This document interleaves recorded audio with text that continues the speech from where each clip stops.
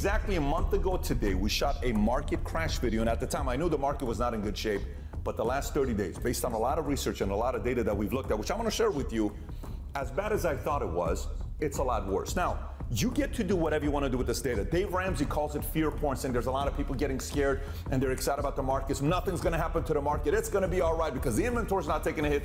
I'll give you data. You read the data, free PDF, choose whatever you want to do with it, then make a decision for yourself. Because when you look at $3 trillion of wealth being lost in retirement in the first 6 months, $1 trillion in crypto, and you know that domino effect, because the question becomes, is it too late? Can we do anything about it? When people stop making money and their wealth goes away, they have less disposable income. When you have less disposable income, there's less spending. When there's less spending, there's lower business profits. Lower business profits leads to layoffs. Then it's unemployment, and it's foreclosures and bankruptcies. Then divorce, crime, drugs, OD, alcohol, protests, riots, back at it again. Sounds scary. So that's pretty dramatic from Mr. Patrick Bet-David. And so I want to break this video down. I mean, so many people have been sending this to me because you and I, the position that we're taking is that a housing market crash is in fact not coming. And what I want to do is take this video. We're going to go through some of the key points that he's making and give some data that provides a counter argument to some of the points that he made in the video. And the thing is, Steve, I want to make this very clear. I am a huge Patrick Bet-David fan. I've got his book out in our lobby of our studio. I've been a huge fan for a while, but here's the thing. I am so shocked that his team let him put this video out. Yeah. It's definitely, I mean, it's dramatic, right? And I think that, you know, part of what he's so good at is he's a marketer. Right. But just some of the data in the video, to me, it doesn't, I mean, there's like all this talk of research and this and that. But so that's the thing with research and data, you know, and I always explain it to you, and it's like my common theme when I watch these is like the brown rice versus white rice, you know, like how bad is white rice for me, or like how gross does brown rice taste, you know, and like, you can do all the research you want, and like everybody will say white rice is great, and everybody, you know, there's another 50% that say white rice is bad, you know. And for me, when I see something like that with the dark, the dramatic, and the black, and the music, foreclosures and unemployment, and it starts out, it's almost like contradictive from the beginning when he's like, you know, $3 trillion in assets lost, disposable income is gone. Well, it's like, even those are two different things. Yeah. You know, when really, and we'll get into it, but wage growth is up. Yeah, we're going to talk about it. We're going to talk about it. And that's, you're exactly right.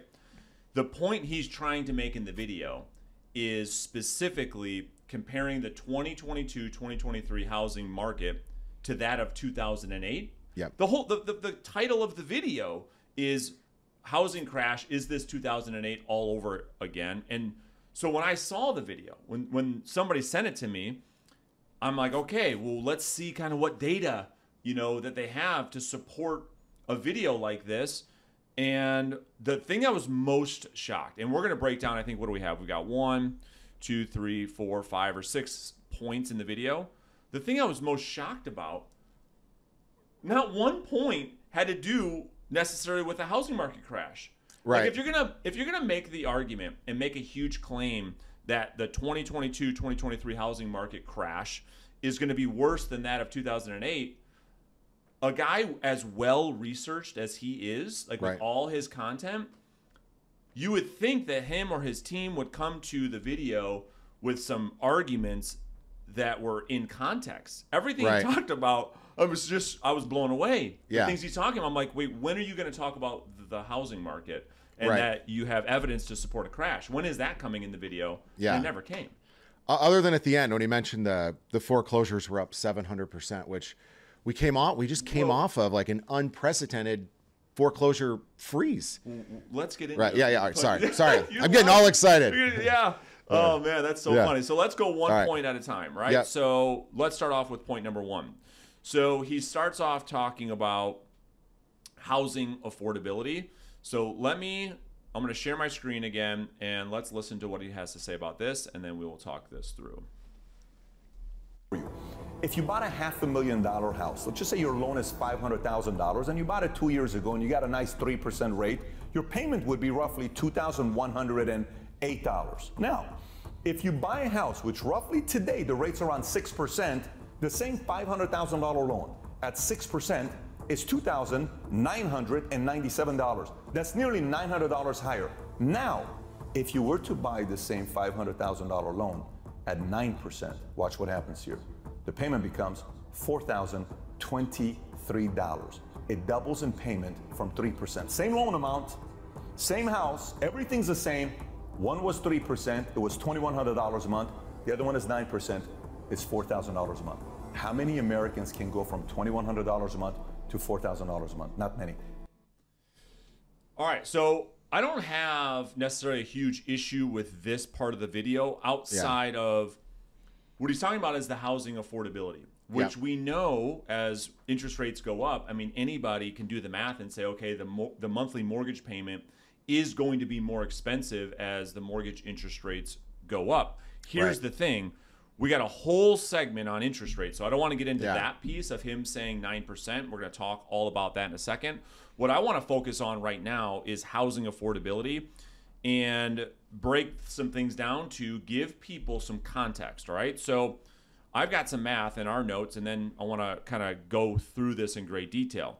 So he gives the example of $500,000 at 3%, mortgage payment $2,108. Fine. The math checks out on any mortgage calculator online. Yeah. Well, rates aren't 9%. As we're making this video, they're 7%. So let's give a real example. That mortgage payment, $500,000 loan at 7% would be $3,326, which is $1,200 difference. It's a ton of money. It's a ton of money. Not taking anything away from that. 14 grand a year. Absolutely not.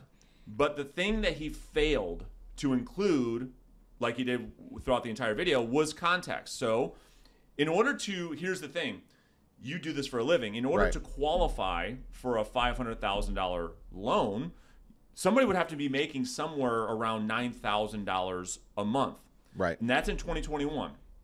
Now, as wages have gone up, what, 8.5%? Yep. Their new income now would be $9,720 per month, not $9,000. Right. So there's a $720 diff, right? Right. Yep. And so if we look at that and we say, okay, well, the real difference here is not $1,200 because the increase in income was $480. So the real difference is only $480 a month. Right. At an interest rate from 3 all the way up to 7. Now, I'm not taking that away. That's a lot of money. Right. But the question that I have is someone who's buying a $500,000 home, some will say I'm not going to buy it because it's $500 more a month than I had planned for. Right. And some might say, well, no, this is the house of my dreams. I'm moving. I'm not moving just because of interest rates. Most people don't, by the way. Right. Most people don't make a decision to buy or sell a house or to move based on what the interest rates are. They do it, why? Because of a life event. Right. And most of my clients, most of your clients, for $400 and whatever dollars, $480 difference because interest rates are at 7%, not 3%, most of the time, matter of fact, so much so, there was, I don't know, 468,000 people that bought a house last month. Right. I mean, that's the thing. The market's still moving, and people, like, it's such a, and Patrick Bet David and the availability of all that data that we have out there is what people are using as they start to justify, yes, payments are higher. We have to think that the home buyer today, you look at like household incomes and things like that, and their income's $70,000. Like the current home buyer, that's not like the primary person in this market right now with where prices are at that are sustaining the market. Income and for a household that I see is much higher than that. That would be, in a lot of cases, I might be using a lower income number to qualify for a loan to get, like a special deal on some sort of like income driven loan. But as you said, the $480 a month difference after you look at wage growth and things like that, for a lot of people to make the move, their understanding of that, they take that into account. And they also know, they're looking back and they're consuming all this content. They're saying, I can refinance. Like, we know that, I mean, interest rates are the easiest what are those things called? The puppets? Like Yeah. that's the easiest like puppet string that Sure. the Fed can pull is Right. is changing interest rates and affordability in housing. Yeah, and we're going to break that down in great detail. But I want to give everybody some context really quick around because here's the thing: a video with this type of claim, I think you got to show a lot of data. Now he brings up some data, but he leaves so much context out. So if you look at the screen right now, just under 469,000 people bought a house last month. Yeah. Okay, that's with interest rates at 7%. Yeah. Now, okay, cool. That's down 23%. Major headlines, major media, the housing market's falling apart. Wait a minute. Let's look at the data. If you look at the other lines, okay, yeah, it's down from what? 2021 when the housing market was the hottest it's ever been in the history of the earth. What about 2017, 2018, 2019 when mortgage interest rates, all great markets, were interest rates at 7%? No. No, they were not. And look, we still at 7%. More people bought a house last month at 7% interest rates, although, yes, it's still more expensive. Yes, demand is down. No, I'm not arguing that point. The point I want to argue before we move on to the next point is from those markets of 17, 18, 19, if you look at the graph, it is still up from those markets. Right. When there were lower interest rates. Right. And nobody was talking about housing crash back then, so context matters. I agree 100%. Your thoughts on that? I mean, it's a big change in activity from where we're at. It's not necessarily a change in value. Right. That's the part that you have to keep in mind is that yes, things have slowed down tremendously. You know, especially in if you look at like mortgage applications and purchase transactions, they've slowed down tremendously. But the values of the transactions aren't changing consistently with that narrative of a housing crash. Yeah, and so the next part of the video.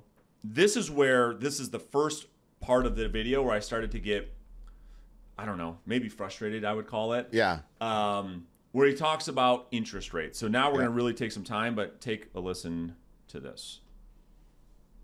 So now some people in the real estate world, you may be watching and saying, Pat, give me a break. It's not going to go to 9%. It's not going to go to 12%. It's not going to go to 15%. Okay, fair. Maybe you're right. But Musk said prepare, and I'm advising you to be prepared so you can persevere. So let's say, what if it goes to 9%? I think it's going to go to 10%. I think it may even go higher than 10%, but I think it's going to touch 10%. All right, so that is, I mean, that's a huge, huge, massive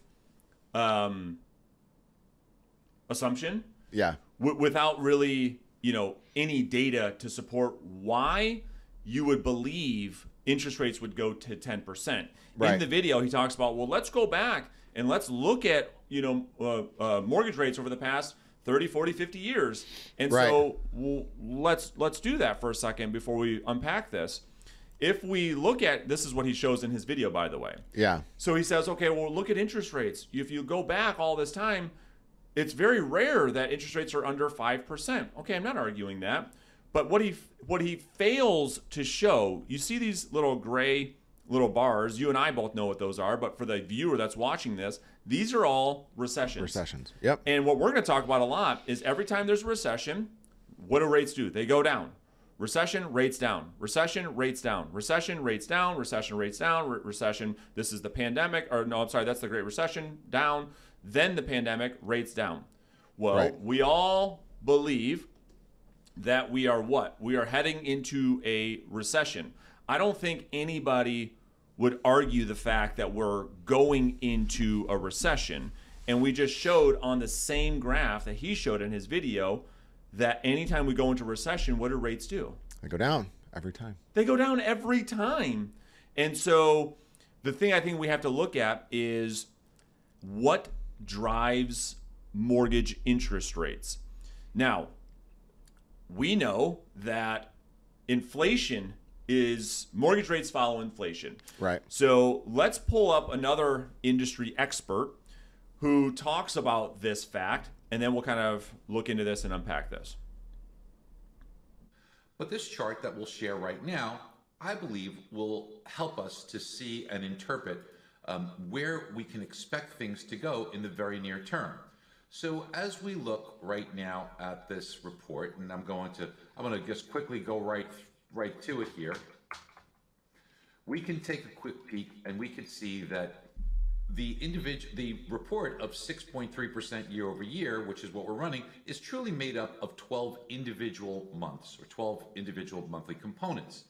So the reason why the bond market had an awful go in September is because the second week of September, we got that August number, and the August number was up 0.6%. It replaced August of 2021 because you only have 12 months. So as the new data comes in, it replaces now the 13-month-old data. So this change of up 0.2% being replaced by up 0.6, that made the market just puke as we went on a year-over-year basis from 5.9% year-over-year inflation on the core CPI to 6.3. And of course, inflation, because it erodes the buying power that you receive on your fixed payment as the recipient of that bond, it erodes it more rapidly. So the only way to get compensated for that is to charge a higher rate so you can offset the more rapid rate of erosion due to higher inflation. Well, as people are listening to this, we will have now received the report for September of 2022, which will replace September 2023. Now we've got this rounded at 0.3%, but you can see here's the 0.3 of the line. It's really like 0.26. So the reason why that this was expected to be a turbulent time and we didn't think inflation would peak was because as the new numbers came out, they would be replacing numbers that were set at a low bar. So easy to exceed these numbers and potentially easy to see this number go up. Now, I don't know what this number is going to be released is going to be, but the chances of it being greater than 0.26 for the month of September of 2022 are probably greater than them being a lower number. So that's why we see a little bit of heartburn in this particular time frame. However, here's the good news. Starting with the October 22 report, which we'll be receiving November 10th.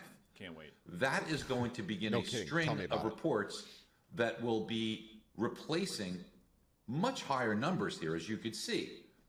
As we go into the fourth quarter of 2022, we will be replacing fourth quarter of 2021. And even in the first half of 2023, as we replace these 2022 numbers, which are higher readings, we have a really good chance to see inflation decline and decline by a significant amount. And as that happens, so that's really interesting, right? So right. if keep that up for a second, if you look on that, so just to speak, so as he mentioned, we during this time we did not get this September number, so that did come back. So that was 0.26, and the core rate of inflation, which he's looking at here, the consumer price, the core consumer price index, it went up by 0.3. Right. So that really disrupted the market. I mean, we have been in just a massive sell-off since that, and it's gone from rates in the high 6s to some days it's like 7.5, some days it's 7, and so it's just been a really volatile, massive sell-off. But to Barry's point, if you think about it, so we're gonna have another 30 days for the Fed's actions to take hold, right, before we get that November 10th reading. And so, and if we got inflation to stay, so it's been gradually coming down. It's higher than what's happening in the summer, which is ugly, and it's making the markets puke, as Barry said. But if the number we just got that he didn't have by the time he released this was 0.3%. So if you look at that at October, we'd have gone down 0.3%. So that's already showing some of that easing in inflation. And a lot of people say, like, well, yeah, but this November one, number, you can get rid of that if you want, but the November inflation report that we're going to get, like, look, Steve, gas prices are back up. They're up like 30% again. And we're doing, food prices are up because now, farmers are getting this last summer of crops out. Fertilizer is very expensive and all these different treatments. And that's why they use that core inflation number. So that strips out the price of food and it strips out the price of oil, mainly because the Fed can't control it, right? Yeah. So bad crops, OPEC, whatever it might be, they can't control those. So that's why we look at that core number, and they're hoping that core number is at least the same as it was within this last reading, would show a 0.3% decrease. And I mean, you start to look at some like retail sales figures and some different like freight and logistics numbers. You're seeing like freight and logistics companies are showing less revenues right now, which is saying like, hey, we're being called on to ship less stuff. Yeah. Which is like a leading indicator of a Absolutely. recession. Well, I think it's important at this time in the video that we consider helping the audience understand our eyewitness, if you will, Mr. Barry Habib, take a second and help people understand who he is, what his company does, so the audience can, maybe we can offer some credibility to the source. Because Patrick says in the video many, many times, I'm not in the business, I'm not in the industry. He's a talking head selling advertising and YouTube clicks. And so who is Barry Habib? So he owns a company, MBS Highway, which is MBS stands for mortgage-backed security, and that's the instrument mortgages are sold on in the secondary market, right? That's like the mortgage bonds that we talk about. So he's an analyst for that, and then he's one of his partners in the company also is actively trading in the mortgage-backed security market. So they do. I mean, they're highly vested in these transactions, managing these markets, and they manage, investment portfolios and things like that.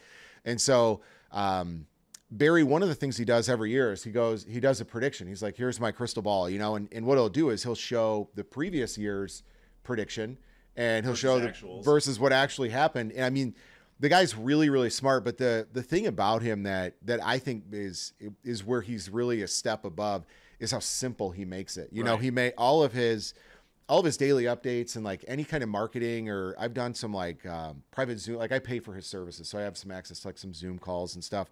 And he makes it so easy to understand. And it's always got like that simple chart. Like I was like, it really makes you see the light with some of that stuff. Yeah, well, I think, and I agree. And I think the point is, though, that he is a trusted resource inside of the industry that major institutions go to for insight in the financial markets. Yeah. So it's not like we just grab some random YouTube video to show the audience as the arguments, the counter arguments that we're making to Patrick's video. I think it's important for us to understand that. So the question then is this. If we believe that inflation is going to go down, in order so inflation right now, as we're making this video, is 8.2%. Yes. Okay? Yep. The question then is, if mortgage interest rates follow inflation, which we already shown for the last 50 years, that is exactly what has happened. There's never been a time where they haven't. So I believe it's safe to assume that will continue on. Yep. Because mortgage inflation drives mortgage rates, right? Right. I hope nobody would debate that. Right. So the question, it's simple investment math. Yeah, right? exactly right. Then he was talking about that, like where, the rate of inflation is eroding bond returns, and so that's what you're buying 10-year treasuries or mortgage-backed securities. That's a bond that you're buying. So if you lock in a rate on that bond, a fixed rate bond, and you're not getting it till the end of the year, and in the meantime, you've been able to buy 8% less stuff on your grocery list, you have to spend 8% more to purchase your grocery list, you're losing on that bond. Yeah. So as inflation goes down, it's a function of the markets. It's not an emotional thing. It's not Fed people looking for,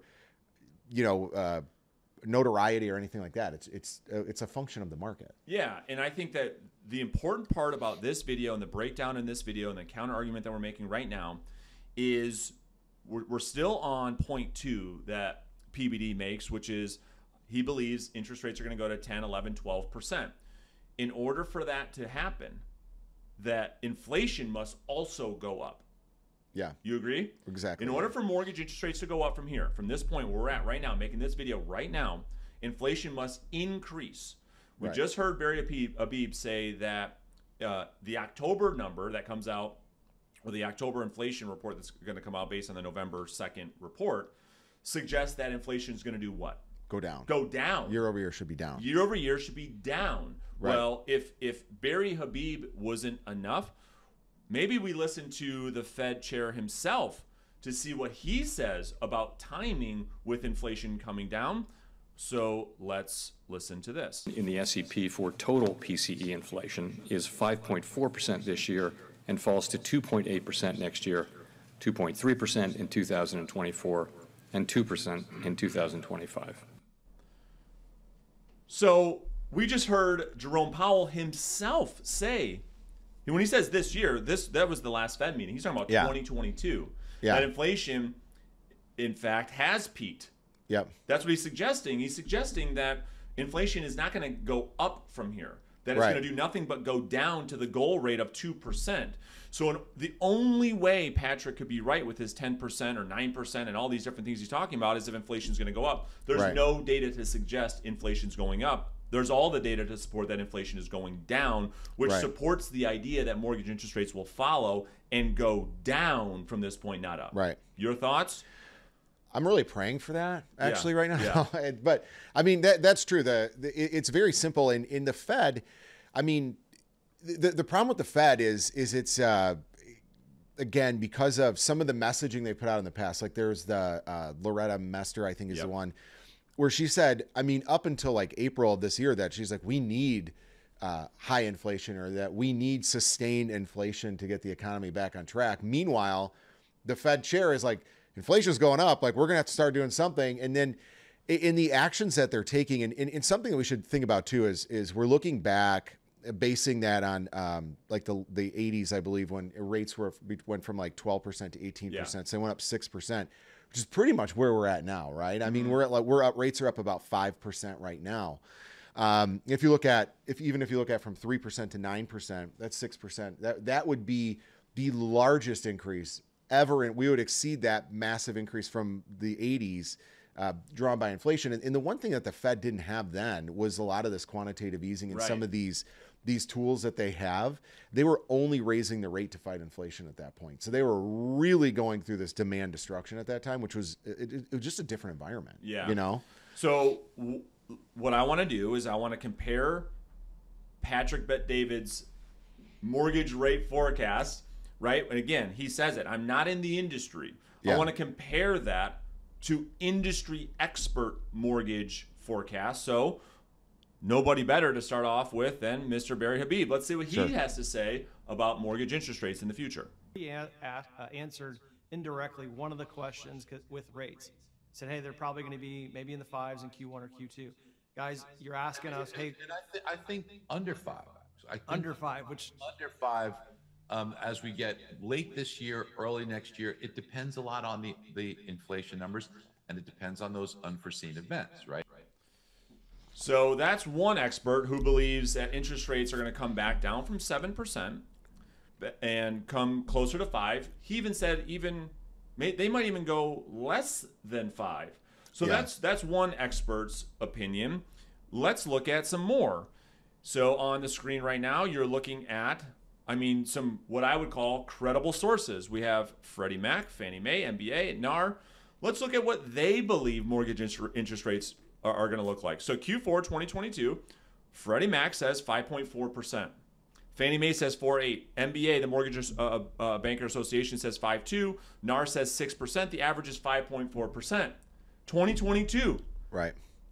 So we have Patrick Bet-David that says they're going to go to 9%. All of these organization says 5.4. What about 2023? If you look at the screen, 5.3, 5.2, and by Q3 of 2023 down to 4.8%. So these aren't people's these aren't talking head YouTube people. You know, this is what these industry experts do. Right. What are your thoughts on mortgage rate projections? I agree. I mean, these projections look great, and maybe they do seem a little bit low, but maybe not. Maybe even if they're a quarter above that, or even if they're 6%, is such a drastic mental barrier, you know, because rates at people, I'm like, hey, your rate's going to be 7.25. What's it take me to get 6.875? Or I had somebody call me yesterday, like, hey, you got that 6.75 still? I'm like, yeah. I was like, we have to price it out, and like there's some different things that we have to do, but you have to understand, like, the companies that are giving those projections, so you have like Fannie Mae and Freddie Mac, who are responsible for trillions of dollars, right? And those, like, when a loan is sold in the secondary market, most people do a mortgage, right? You go through your mortgage, you have a closing with me. Maybe your title company bakes fresh baked cookies. I don't know. They did that yesterday, smashed them. Yeah. But you go home and you get like a welcome to your mortgage email, and this is how you set up your online thing. And about 3 weeks later, usually 3 to 4 weeks, when I start getting the calls, like, hey, my loan got bought by some Fannie Mae. Like, what's that? Like, do I still make my payment? Is it changing? And like, what's this all about? So Fannie Mae is buying these mortgages, and when a loan company, so maybe you have, ABC local bank, and you make your payments to them. Well, that ABC local bank may only be making 1/4 to 3/8 to a small percentage of that loan. They're getting, like, they basically have what you call the servicing rights, and you have Fannie Mae and Freddie Mac. They're like government sponsored entities. that actually service that. And that's where the majority of your interest is going that you're paying on those loans. So those companies, when you're managing that much money, you have to be dialed in. Like, these aren't just pie in the sky numbers. I mean, these are government sponsored things that have access to all the datas. You know? Yeah, your point is you put a lot more weight into the forecast from those organizations than a YouTuber that's not even in the industry. Right. And when I say that, I almost feel bad because I'm such a fan of Patrick Bet-Davids, but he's not. He's in the insurance industry, right?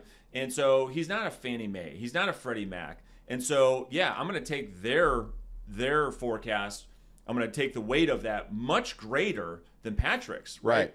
So I think, go ahead. And I don't mean to cut you off, but knowing that he's in the insurance business, and again, it goes back to like not bashing somebody. Like, the video is about preparing, right? And so when you're in the insurance world, like, you never meet an insurance guy that's like, let's go on the, like, let's hope on the high side that it only costs 250 grand to replace your house, not 400,000. You know what I mean? Like, they want it, like, that's, if it's a preparing video, like, I understand, again, I understand where he's coming from with, like, let's prepare, persevere, and whatever, and be in a good position going into those markets. But just the only part that with this video that I disagree with is saying it's backed by data, but there's no data backing it. You just took the words right out of my mouth. I'm fine with it if there's data to support the argument. Right. But what if you just come out with what do you just feel interest rates are going to go up? Like, based on what? Right. Every single economic analyst disagrees with you. Right. They all think that rates are going to go down. You think they're going to go up. Why?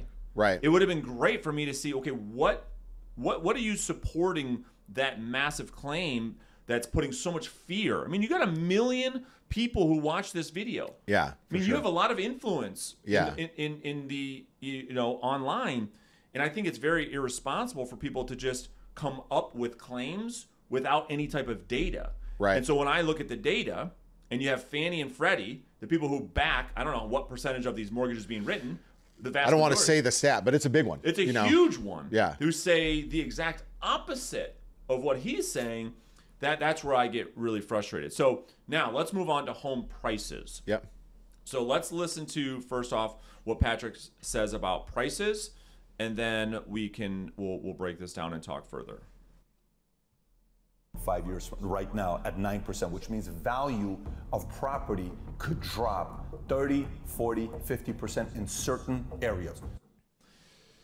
Okay, so another massive, massive claim. 30, 40, 50% home price drops. I mean, that's probably where for me, I really kind of lost it a little bit, to be fair. Yeah. There's one coming up that's even worse than that. But right now, I'm like, what are you talking about? I made another video on my YouTube channel a couple weeks ago about Graham Stephan. He said the same thing. He took some article way out of context. Right. And I said, okay, well, that's Patrick's opinion. What are the professionals saying? Well, let's look at some of the industry standard, right? Which is, let me just. Is that CoreLogic? Yeah. Yeah.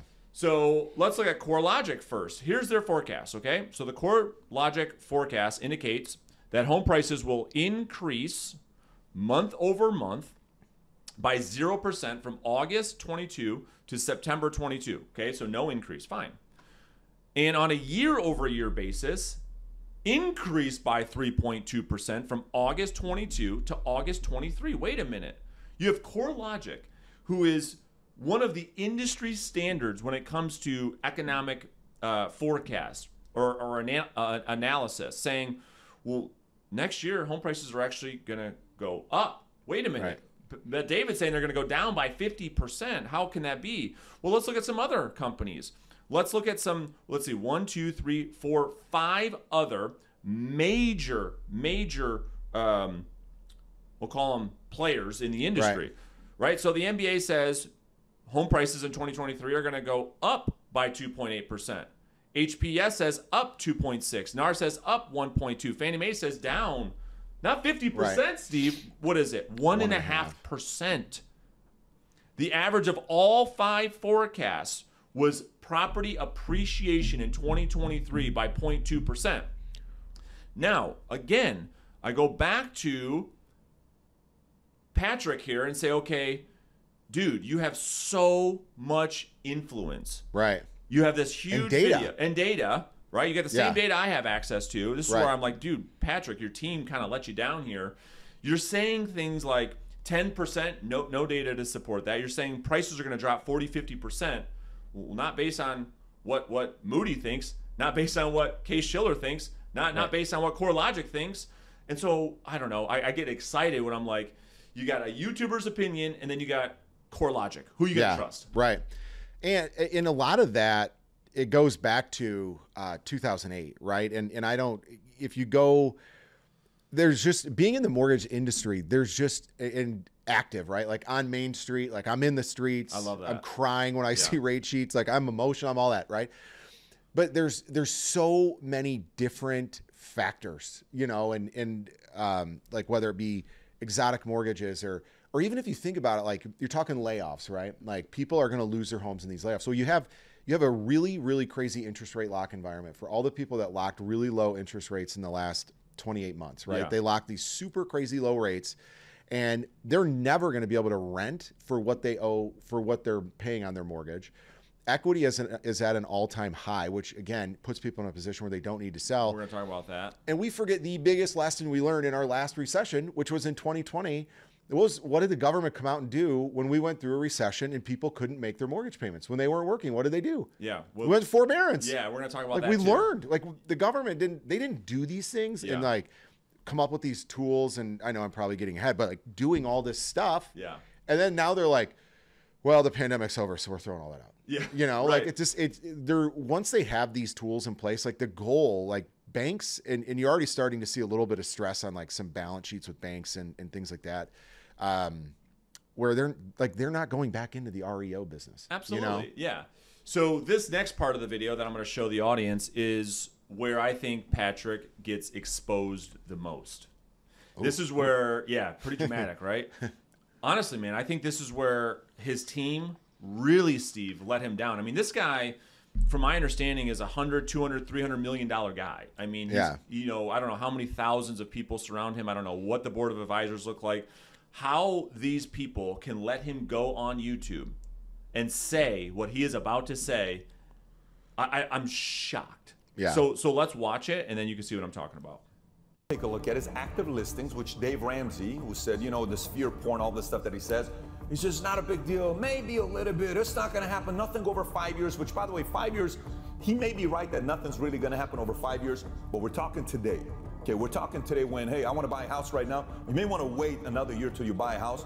Just watch this data here and you make a decision for yourself. So this is from Realtor.com showing active listings, and you'll see the different colors represent different years, 2017, 18, 19, 20, 21, 22. I want you to focus on 2022 all the way at the bottom, which is yellow. You'll see the active listings in January goes down. If it goes down, property value goes higher because there is less inventory for you to buy a house. For example, if I make an offer on a house here and I'm saying I want to buy a house that's close to this schooling because I want to send my kids to this private school, and my realtor says there's only 2 houses in this market with a swimming pool, I don't have a lot of options. There's only 2 homes. If there was 50, I can negotiate and say, if you don't give it to me at this price, I'll go over there.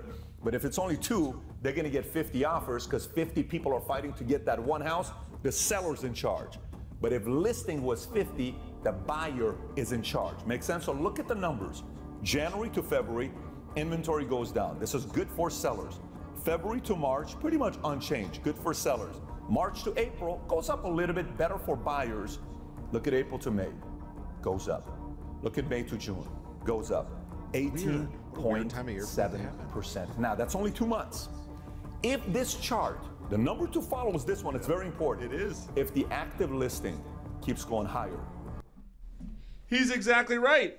We do need to look at this number. Now, hold on. Before we really just break this apart like crazy, I almost feel bad because it's so exposing him in this video. I have the exact same graph pulled up that he had. Yeah. Now, I have the benefit of making this video a couple months after he made his video. Yeah. But even if that wasn't the case, but however, let's look at that. So number one is if you look at all of the years, 17, 18, 19, 20, 21, 22, they all went up and they all crested and they all went down. It's called home buying season. It happens every year. I'm like, Patrick, how are you not addressing, how does your team not talk about seasonality? Yeah. They let you go up there and you talk about increase in listings, and it does that every year since the history of time. That's not even the point. Yeah. That's not even the point. Dude, on the very video, on the graph he showed, you know what he didn't show? He says they're up 25% from the lowest inventory in the history of the world, 2021. What about all the numbers above it? Right. 17, 18, 19, 20. He doesn't say, look at this huge, massive gap. Right. Look what Realtor.com says. Despite this improvement in the number of homes actively for sale, as the chart clearly illustrates, active listings lag their pre-pandemic level and growth has stalled over the previous month. Yeah. If I'm Patrick, I'm firing people. Yeah. I'm not even kidding. He doesn't even, look, let me just make sure that the audience gets this. 17, 18, 19, 20, or 17, 18, 19. Then there's September 2022. Listings are up 26% over 2021. That's the lowest inventory we've ever seen in the history of the world. Right. Of course they're up. Well, look at pre-pandemic levels. We're still way down. The point he was trying to make was that listings were so high. Right. But the evidence he showed was saying the exact opposite. I'm like, Patrick, are you kidding? Right. Yeah, it's weird, right? The way that it comes out, in a lot of that, and I always go back to, like, that's active listings, right? That doesn't count anything that's under contract, and it also that includes, like, if you look at, like, the number of listings compared to completed homes that are on there is also a wild number. Like, builders are I said this last time. I always make this joke, and I make it to my wife all the time. I'm like, I see this beautiful house, and I get all excited to see the inside. I'm like, man, it's a stock photo. Yeah. It's a to-be build, and it's a listing. Well, let's hang out here for a second, because you're right. So these are this is active listings, okay? And number one, they've already peaked, right? This is what they do every single year. Look at the graph. Every year they do the exact same thing. You got home buying season or home selling season. They go up and they go down. We're still way down from pre-pandemic. That's number one, okay? And Realtor.com talks about it, right? They say the total number of unsold homes, a metric that includes both active and listings in various stages of selling that have not sold yet, was only up 0.7% year over year from, oh, by the way, the lowest inventory ever in the history of the world. Yeah. Well, now, watch. Total listing count. This is 1.1 million. You can look at the graph. We're both looking at it. We're all looking at it. We're not manipulating the data. Yeah.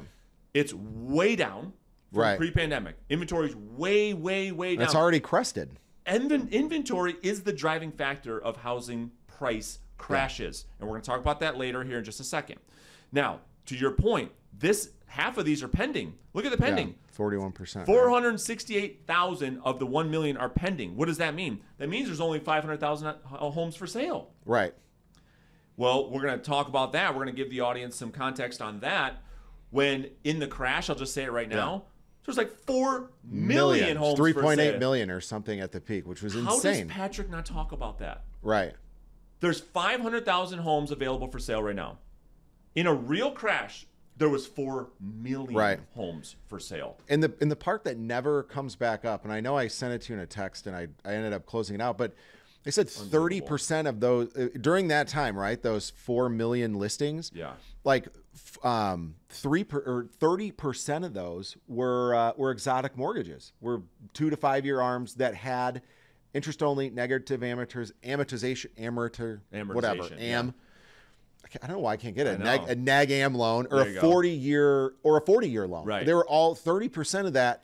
So 1.2 million of those active homes had exotic mortgages on them, which was insane. Yeah, it is absolutely insane. And so I couldn't believe that, again, his team just lets him go out there like that and talks about that. Now, let's get into the worst one of the video, all right? So let me fast forward this and kind of see where we're at. This is so bad, Steve. I cannot believe, again, his team lets him do this. So let's share this and let's see where we're at. He talks about foreclosures. Remember that? Yep. All right, so let's hear him, what he has to say. He doesn't get paid to do this. He's in the industry. It's worse than 2006. which the last one I'm going to share with you in this topic is foreclosures. This is Why insane. foreclosures this early? Aren't foreclosures are supposed to happen 6 months from now, maybe next year? What would you say is the increase in percentage of foreclosures that we have in 2022 compared to last year, same time? What do you think the increase is? 20% more foreclosures? 40% more foreclosures? 60% more foreclosures? Wow, it's not going to be 100%, right? You ready? We have 700% more foreclosures this year, same time than we did last year. Steve, how is it possible that no one told Patrick, last year you couldn't do a foreclosure? Yeah, you couldn't even collect rent. The government was not allowed to file, to do a foreclosure. Nobody tells him? Yeah. $500 million company. Hey, Patrick, you might want to say that because there were no foreclosures last year. Because remember, so I'm like, I can't believe I'm hearing this from this guy that I have so much respect for. Did nobody tell this dude like what was actually happening? Right. So let's look at the report that he talks about in the video that he just. Okay, here's what he saw. Foreclosures up 700%. So some, I don't know, maybe intern at Value Entertainment was like, Patrick, this is a really good point. Okay. Moratoriums, key points, prohibited new foreclosures from starting nearly 2 years ago. You could not do one. Yeah.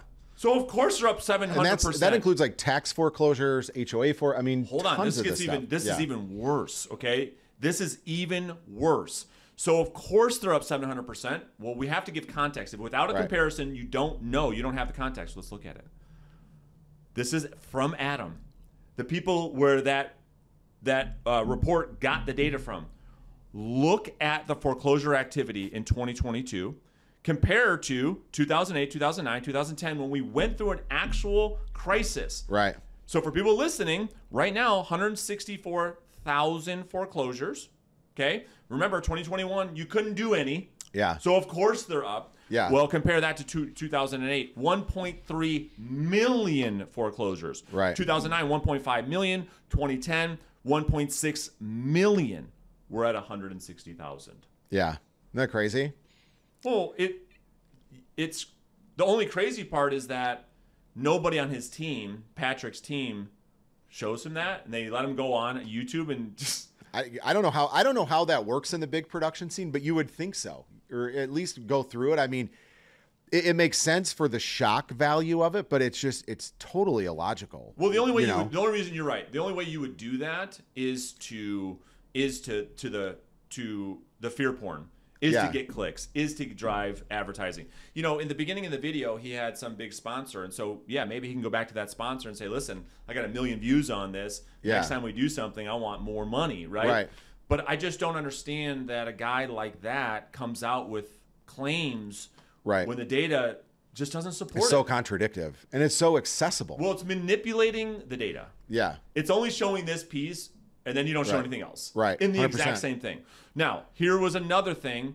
So in the entire video, he doesn't even really talk that much about what drives a housing market crash, which is inventory, equity, and subprime mortgages. Right.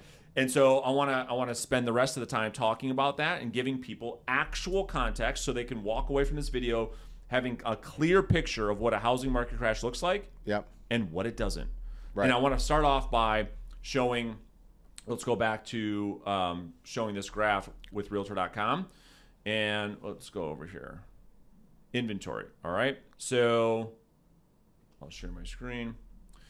So this is so interesting, right? So if we look back into 2008, we had upwards 2008, 9, 10, about 11 or 12 months worth of inventory. Okay? Yeah. This is when the housing market crashed because we had so many homes for sale. You could see in the orange. It was a buyer's market. A neutral market is maybe 6 months worth of inventory. A seller's market, which is less than 6 months, which is what we have right now. Right. Look at the gap. Right? It's not even close right. to where we were at, right? And so number of existing homes for sale. We reached almost 4 million homes for sale during the crash. So many homes. So many homes, and now you got 500,000 to choose from. So that is so important for the audience to understand. Inventory is the driver of home prices. It is simply supply and demand. Yes, would you argue that the demand has gone down because mortgage rates? Absolutely. 100%. But we talked about interest rates coming back down here in the fourth quarter and into Q1 of 2023, which will then bring demand back up with super, super low housing inventory, which would then suggest not the housing market not to crash. The number two thing I want to talk about is equity. You talked about this earlier in the show. Well, let's show the people the data, right? Because you can't just say things without showing data. Homeowner equity totaled $29 trillion, or 70% of the total value of someone's home, meaning they have tons and tons of equity. You can see this on the graph that we're reaching historical levels, right? If home prices decline, total homeowner equity could drop maybe from 70% to 67%. You still have so much equity. Now, let's look at this. In 2008, 11.7 million American households owed more on their mortgage than their home was worth. Major discrepancy. People don't owe very much on their properties. They have great equity positions. It's going to be very difficult for them to walk away. The payments are super low. Exactly right. It's night and day different. And you have to remember, and you know it's old, so we forget about it. But back in 2008, 2009, like leading up to that, I mean, we could do 110% financing. Everybody got a second mortgage, and they took them at whatever rate they wanted because home values were going up, and we're not worried about this.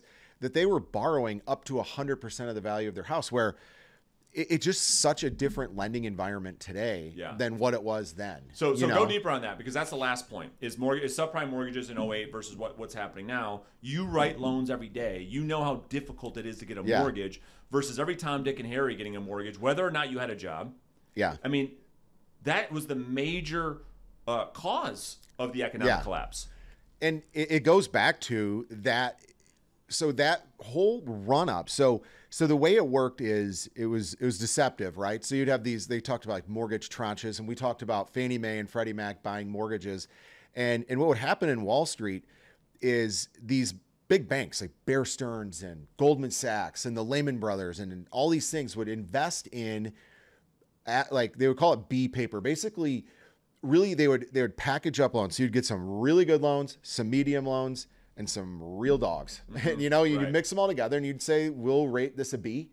And you're going to get such and such rate of return by investing on these things. So once these large investments came in, these, we called them credit tranches, where they were these packages where these big investment banks were buying these and providing massive returns to their investors.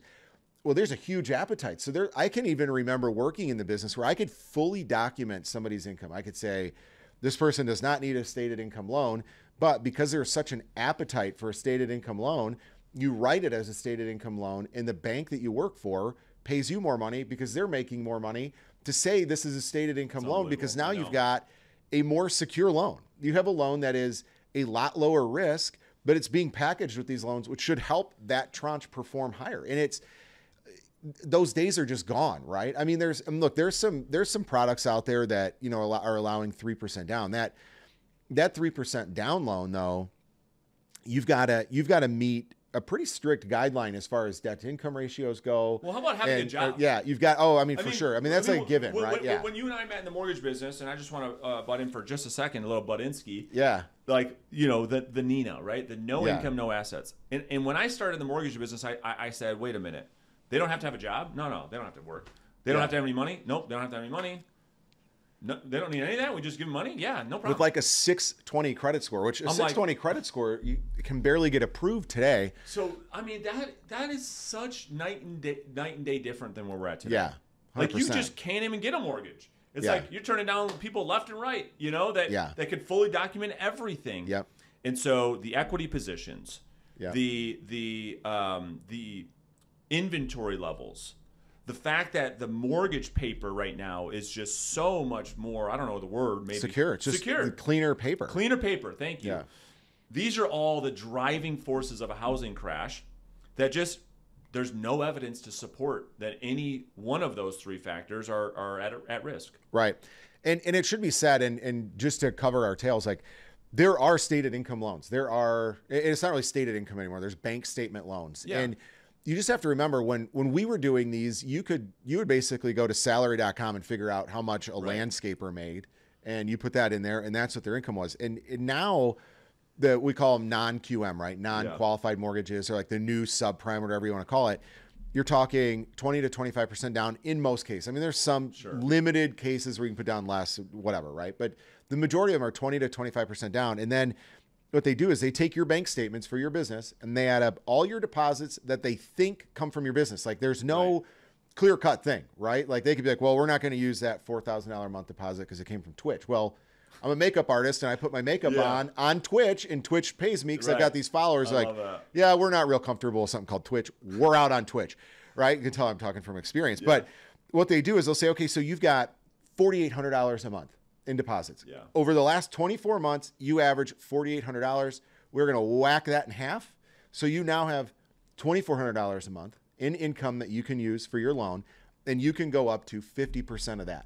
So that stated income loan went from somebody thinking they probably actually make like 75 or 80 grand a year to being able to use literally $15,000 a year in qualifiable income. That is today's bank statement loans. Yeah. So it's an entirely different world, completely different. And so, I almost feel bad for making this video, but I felt compelled that we had to. Yeah. Just because, I mean, it's just so out of context. Right. It was surprising. It was surprisingly out of context from him, because I've never seen anything from him personally that I'm like not a huge fan of. Right. And this was one. I'm like, I cannot believe that my guy is doing this. Right. And I'm just like, the information shared in that video was just so, not only was out of context, but like the points he was making went against the argument. Right. Like you can't show active listings. That's an argument for the people that think the housing market is not going to crash. And you make the point that it's going to cause the crash. Like, wait a minute, what you just showed us, just so that it was contradictive. It was contradictive. Yeah. And he kept doing that over and over again. I was blown away. I was too. But that's why we're here. Thank God for us. Yeah. To reel it back in. Yeah. So anyway, hopefully he watches. Yeah, I'm gonna send it to him. Yeah. So I don't know what you guys think. I'm sure this is, maybe you guys are mad that we made this. I don't know. I just wanted people to have some more context and some truth. So let us know in the comments what you think, and we'll see you guys real soon.